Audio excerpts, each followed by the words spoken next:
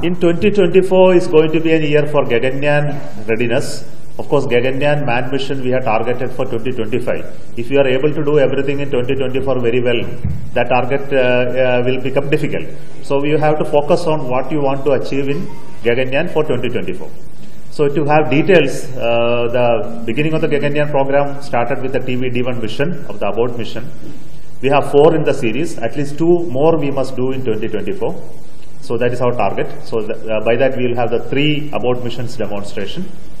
Then we must do at least 1 unmanned mission. Our target is to do 2 unmanned missions beginning of next year, this year as well as end of this year.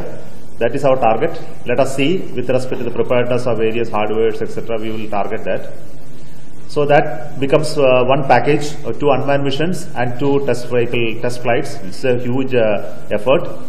Then of course along with that we will have a helicopter based drop test to prove the parachute systems. There will be multiple drop tests. We also will have a pad abort test which is called the launch pad abort test, and many hundreds of such validation tests including environmental control allied support system related test, the crew module related test, simulation test beds, and hundreds of them which I cannot even describe. So it's going to be the Gaganyaan year.